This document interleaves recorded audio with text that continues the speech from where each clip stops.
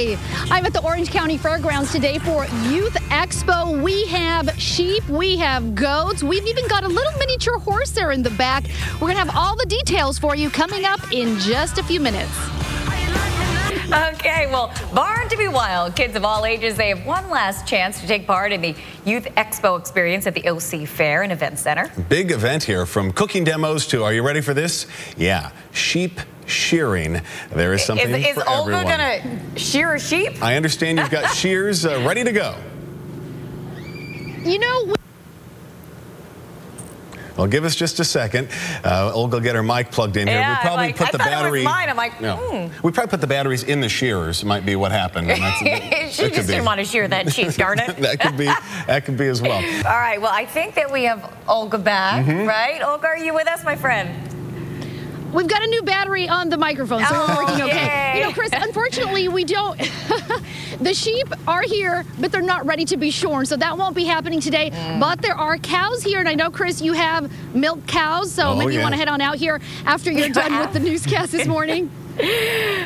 Now, I have a question. Do you want to give her tips on how to milk them? I don't know about the shearing. Is it a sheep has been sheared, a sheep has been shorn? What is the correct way to say it? Shorn. You know, that's a good question. I actually asked that myself this morning. A sheep is shorn. So we've got it right here, and it definitely needs to be, but apparently it's not the right time to do it quite yet. It's too cold out. We've got goats. We've even got this little miniature horse in the back. Can you see that?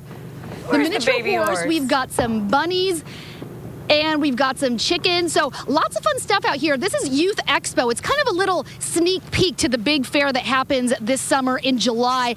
And today is actually the last day of Youth Expo. There's tons of stuff to do for the family. There are art classes. There's actually a design build competition going on right now. If we can get video of that, we've got a bunch of builders here on site already. You can see them right there hammering away. And it's going to be a busy day. It starts officially at 10 o'clock. It is actually absolutely free to get into the fair, and we're going to talk a little bit with Joan here, Joan Hamill, and you're the spokesperson for the fair, and lots of fun family things to do here today. What are some of them? Absolutely. Well, first of all, the event is free here at the OC Fair and Event Center. You can come down between 10 and 5 p.m. You can come to the petting zoo for free if you want to feed the animals. There's a small fee to pay for feed, but you don't have to. You can visit our Centennial Farm, and you can see more animals. We have projects on display. There's going to be arts and crafts projects, things to do. There's a small carnival. And there's even a cooking demonstration as well, right? There is. It's a cooking demonstration. You can learn baking techniques and cake decorating, and that is free for anyone 12 and older. And we're going to actually do a little cooking demo a little bit later on in the newscast, so tune in for that. Chef Louise Meller is going to be teaching me a little cooking tips, so I'm looking forward to that. I'm going to send it back to you guys in the studio. Oh, Olga, do you know what you're going to be cooking yet?